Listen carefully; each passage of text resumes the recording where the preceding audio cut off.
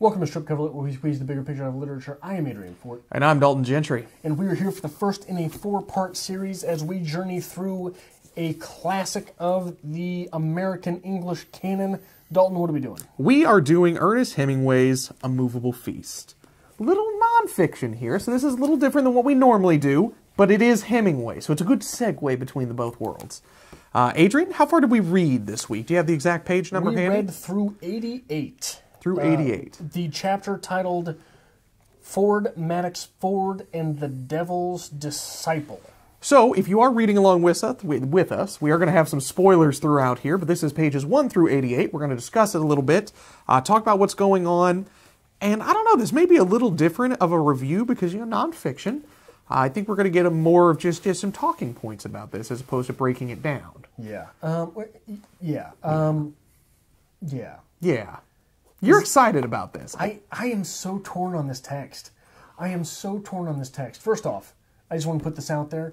You enjoy this text greatly. I do. I don't so much. Okay. This is the proto-hipster text. Okay. I woke up and I built the fire and it was good. Yeah. Okay, so I went out and I got some food and it was good. This is I went out and I talked to some people and it was good. This has I was writing a story and it was good. This has everything going for it for me. It's Hemingway. It's in France. I fucking love France. And it's literally a man walking around and procrastinating and like worried that he's not going to be able to cut it as a writer when he's really the greatest fucking writer of all time. Yeah. Like, it shows that internal struggle that like you never see. It's a rare book in that sense. You never get something like this. You don't. There's no forward motion. Okay. It is more, this is just a glimpse into a moment of Hemingway's life. Yeah. And like, if I understand it correctly, like the story behind this is like he thought he lost the manuscript and it was really just like in a trunk for like 20, 30 years or something. I don't know that. I do know that his first wife lost a great deal of his short stories. How dare her. How dare. Yeah, his first short, and it's even discussed in here, that she was, for some reason, brought the photocopy, or not the photocopies, but the what's it called? The copies of the text, the typesets of the text, all of this stuff. Okay. Which was what you didn't do in these days, because there was no backup hard drives, right? There were individual copies of texts. Okay. The note in the beginning here. Ernest started writing this book in Cuba in the autumn of 57, worked on it in Idaho in the winter of 58, 59, took it with him to Spain. We went there in April of 59, brought it back to Cuba, then to Ketchum later in the fall, and finished the book in 1960. After having put it aside to write another book, he made some revisions to the book in 60. It concerns the years of 1921 through 1926 in Paris. Right. So what is the copyright? Copyright of 1964. Yeah. So he finished it, and 4 years later, I guess he's like, oh, well, I still got this. Let's publish it. Yeah. But it's interesting. So what we get here is just like the best breakdown we get a glimpse of Hemingway's life in Paris. We see his first interactions with Gertrude Stein. We get to see him doing a little bit of some horse betting, bumbling around as a wannabe writer. And we're really left here with that, I don't know, kind of a tired, downtrodden Hemingway. You know, it's not as glamorous as you think. He's talking about, you know, it's expensive to live in Paris and he's not making a lot of money. He can't pay some of his bills at, like, the library. Yeah, but even then, expensive to live there doing what? He's a writer. Yeah, you couldn't do that today. That's one of my points. That's my first point. This life doesn't exist anymore. You cannot survive like this. Right. It really is, it's a moment in history that's gone. You're never going to get this again. Yeah. Where you can literally just be like, you know what, I'm going to spend a few years in Paris, and I'm just going to get me a nice little cheap apartment. You know, it's fine. I don't need a lot of money, and I'm just going to go to the cafes. I'm going to drink and I'm going to write, and I'm going to make it a thing. Yeah. Doesn't exist. Yeah. I am so torn on this text so far because, like I say, there's no driving force. There's no forward motion. Okay. And so much of it's just, you know, I woke up that morning and I ate some oranges in front of the fire because they were good, right? And I can't stand that. I hate reading that. Even in Hemingway's gorgeous writing, I hate reading that because it's pointless. But so much of this reminds me of my days in grad school. Okay. Where I had said, you know what? Fuck the world. I'm doing this thing. I'm setting aside a couple years of my life, and I'm accruing a whole lot of student loan debt, but I'm going to be a writer. And I would wake up, go get something very quick and cheap to eat, and head to the coffee house and write for hours.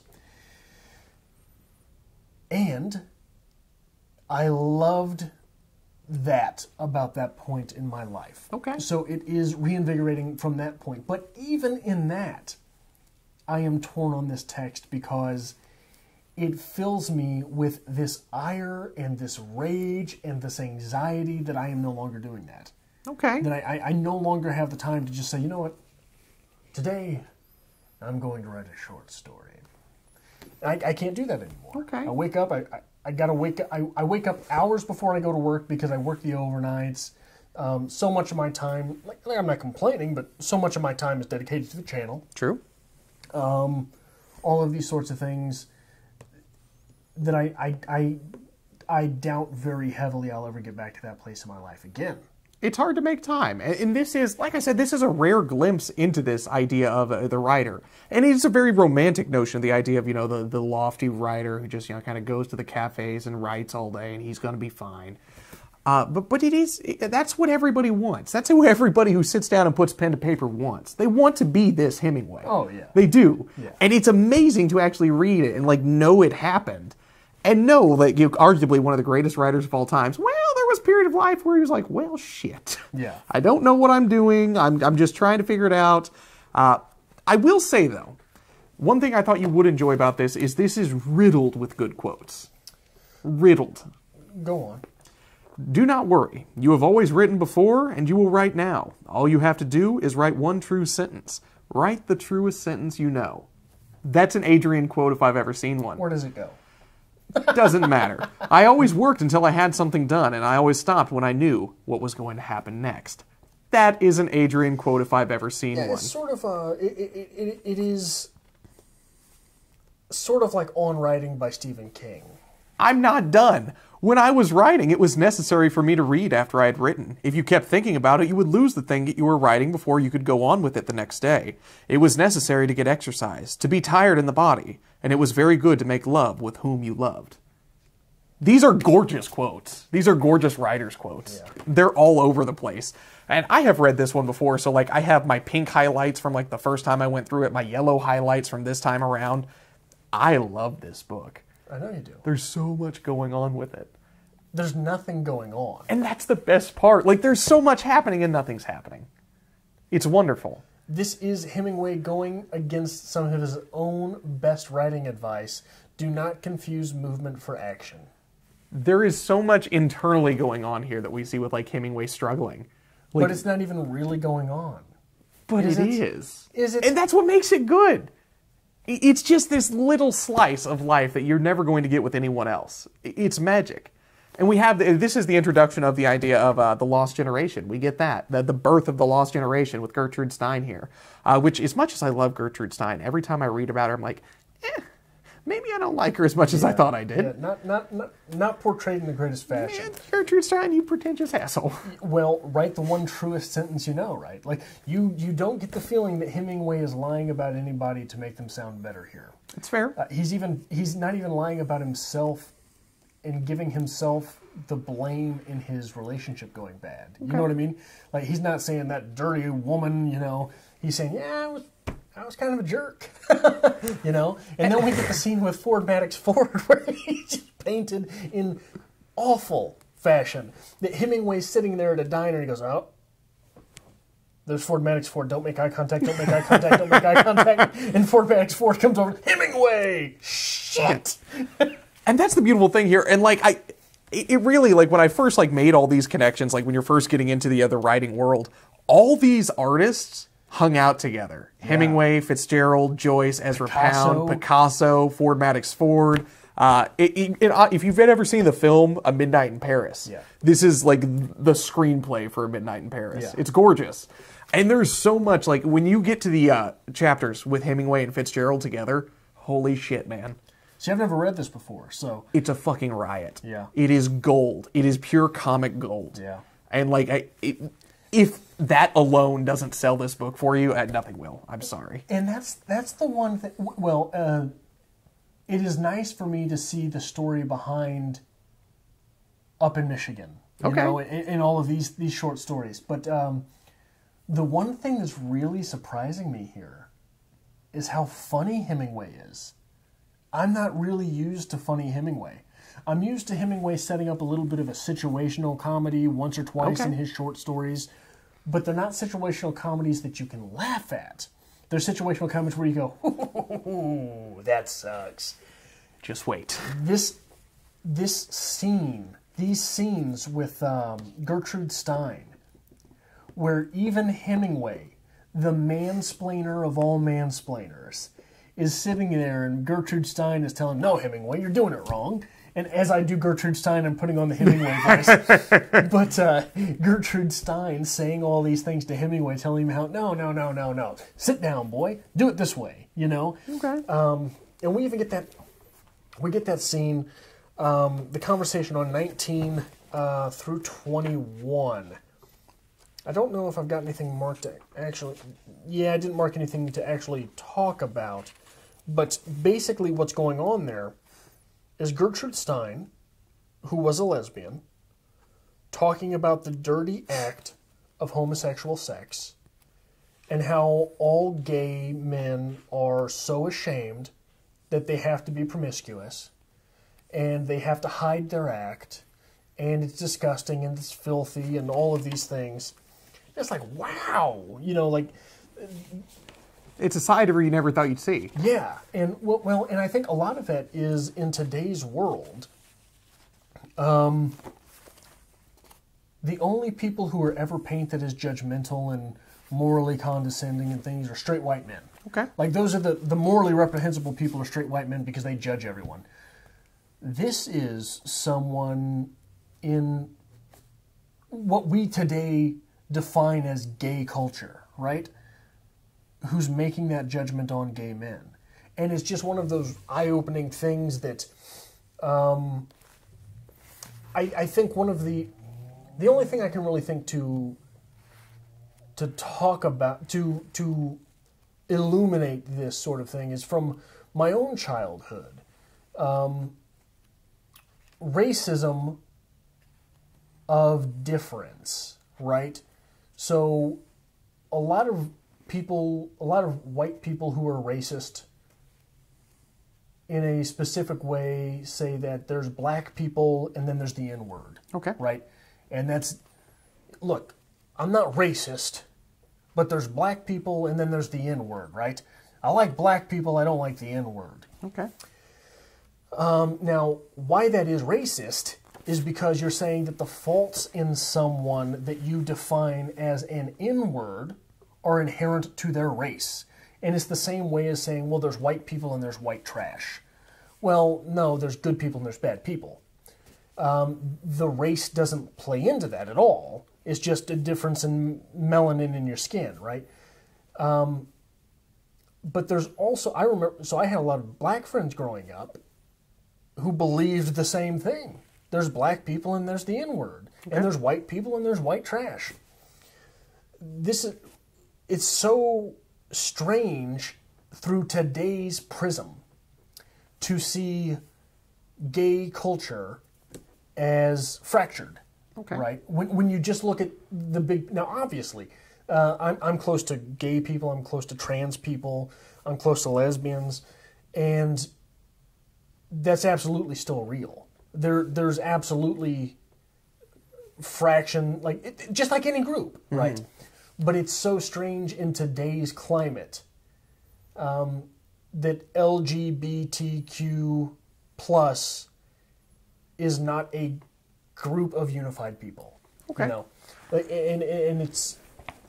I've never, through literature, seen this discrimination of lesbians against gays. Okay. I think that's the big interesting thing of this is, at its base level, is you're getting a glimpse of people who you know Like, everybody knows Gertrude Stein. Everybody knows Gertrude Stein's relationship to Hemingway. But you get a real first-person glimpse at, like, them just bare, not being, you know, the literati, not being Gertrude Stein, but just, it was my friend Gertrude. So, like, good and bad with both of that, but it's damn interesting that you get the opportunity to see this. It really feels like you're there in the story. And like I said, you really enjoy the Ford Maddox Ford part. Yeah. Oh, just wait, because we still have Ezra Pound. We still have James Joyce. We still have Scott Fitzgerald. Yeah. They're all coming in.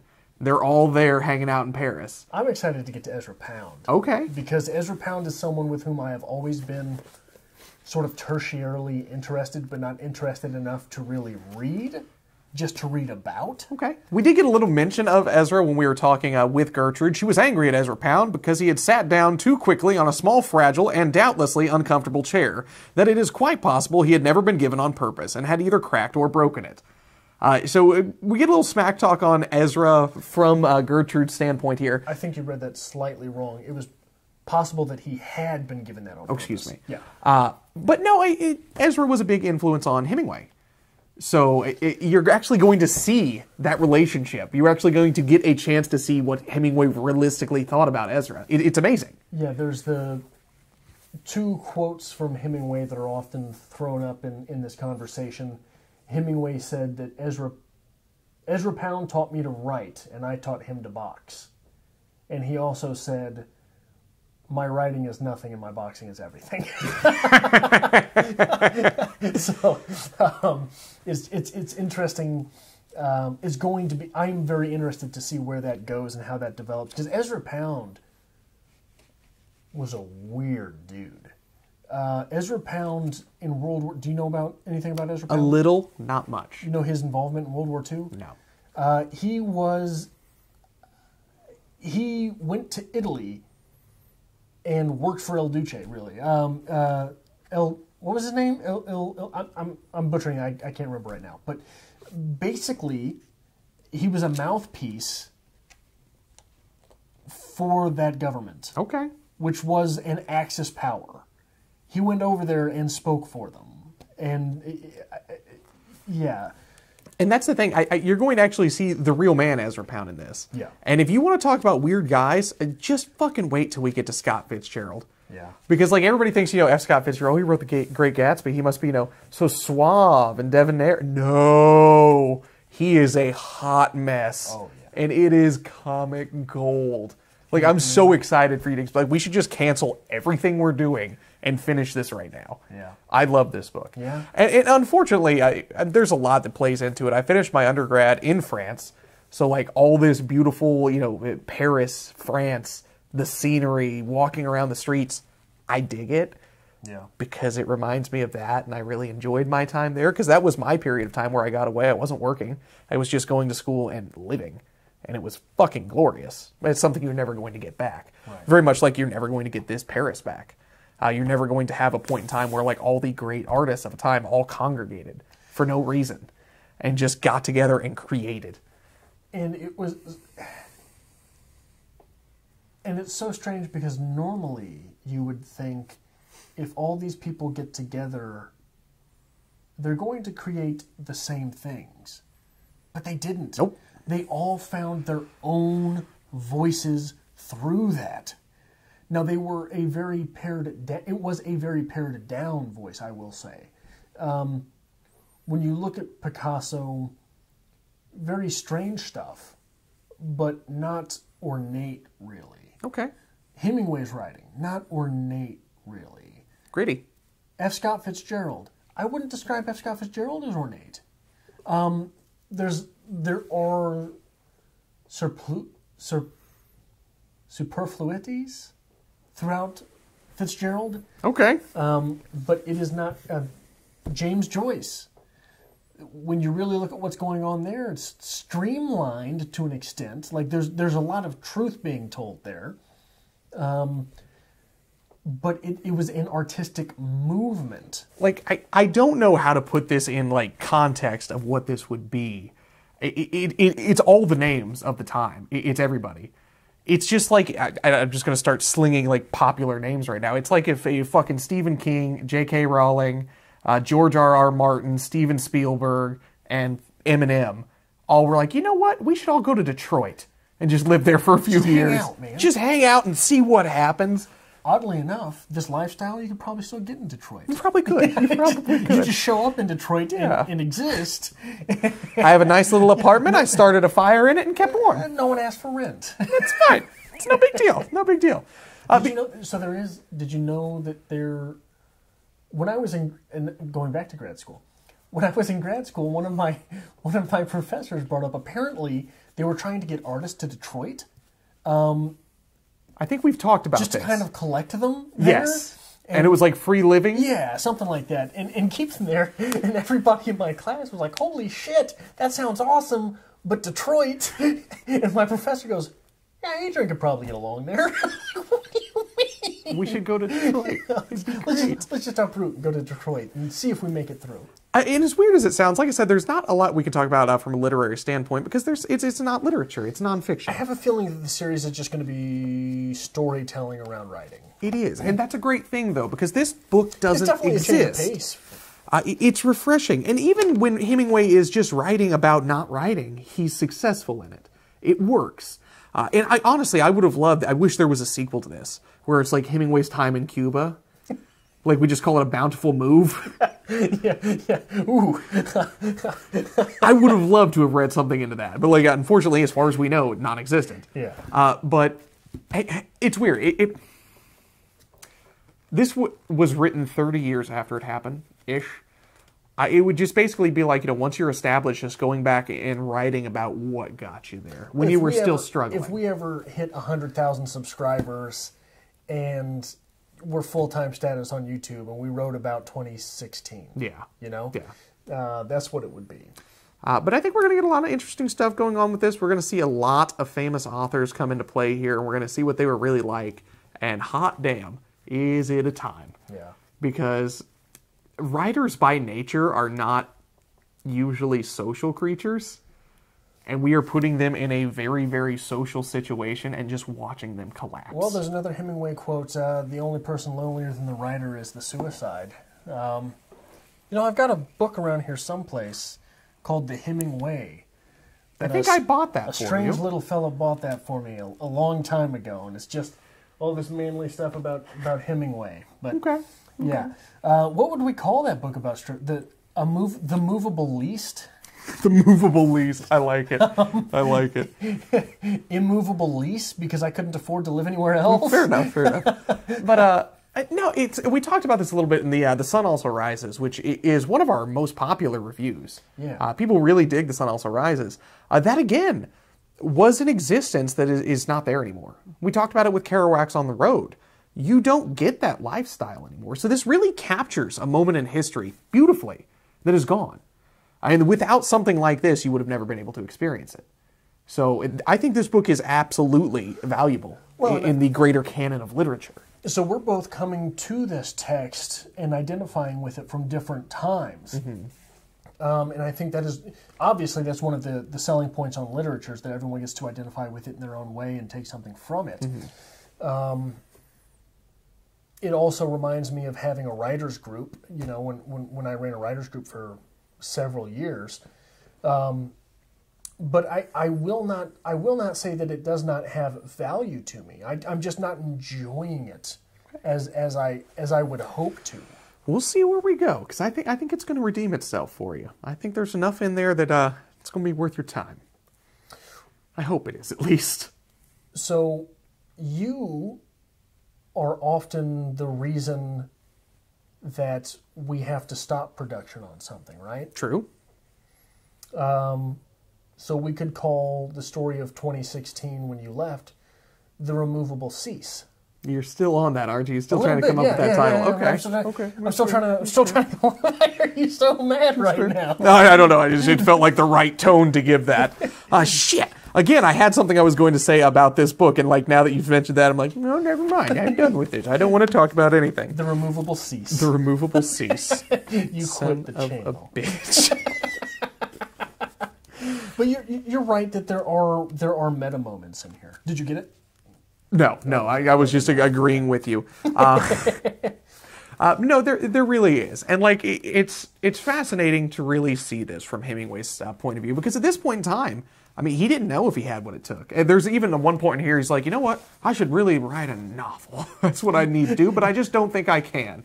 Yeah, that's another thing that I think a lot of writers will identify. A lot of writers who consider themselves auteurs will identify with this text through. Yeah. Because, especially in today, like back then, you could still make a living selling short stories. True. You're not doing that today. The short story is dead. Even George Saunders said, well, fuck it, I gotta write a book. Gotta write a book.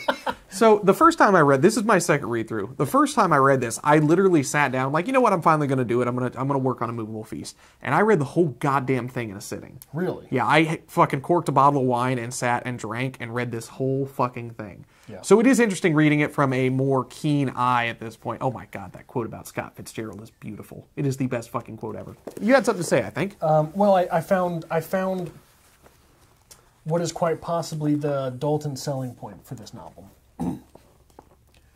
But Paris was a very old city, and we were young, and nothing was simple there. Not even poverty, nor sudden money, nor the moonlight, nor right and wrong, nor the breathing of someone who lay beside you in the moonlight. You have Paris once, moonlight twice, poverty, sudden money. You get everything that's the Dalton selling point. It's perfect. Give me all the shit you want. Even when he's talking about anything in this book, Hemingway, he just has these little golden Hemingway quotes that are perfect. It was all part of the fight against poverty that you never win except by not spending. There's your entire... That's like every finance book ever written summed up in one line from Ernest Hemingway. Quit spending all that goddamn money!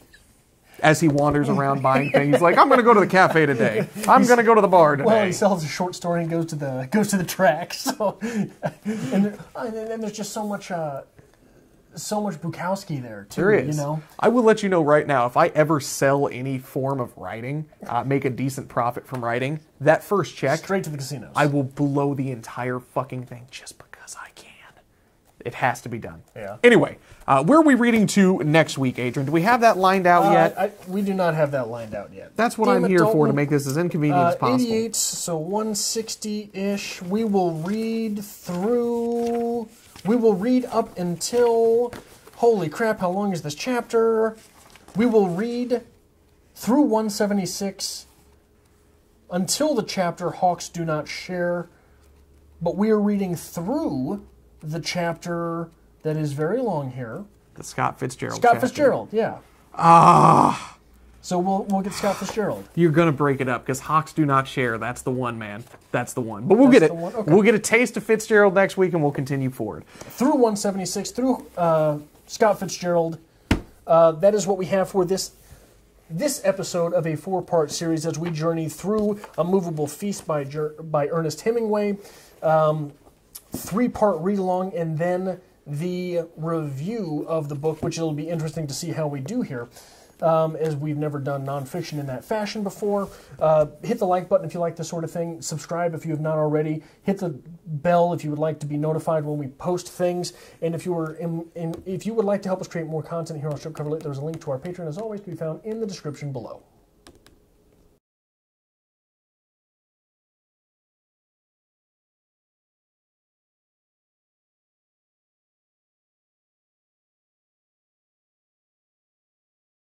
Hemingway's just trying to, drink and keep on with his day. Fitzgerald gets slammed and has to go call... Yeah, thinks he's dying, has to call Zelda. It's amazing. Amazing!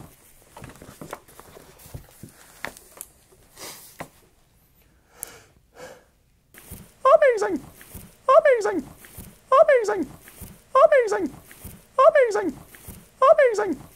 Amazing! Amazing! Amazing! Amazing! Amazing! Amazing! Amazing! To go call... Yeah, to go call...